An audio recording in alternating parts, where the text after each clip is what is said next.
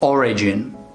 As you can probably guess from their name, Siberian Husky is a dog from, well, Siberia.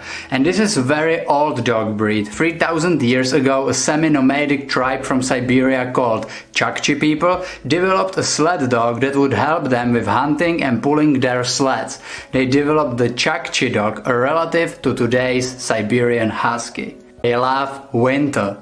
Huskies can live in very cold areas, especially thanks to their thick double coat that keeps them well insulated. They have warm undercoat and water-resistant outer coat. Their almond-shaped eyes help them to squint and to keep the snow out. And they are known for wrapping their tail around their face while sleeping. This way, they can make the air they are breathing warmer.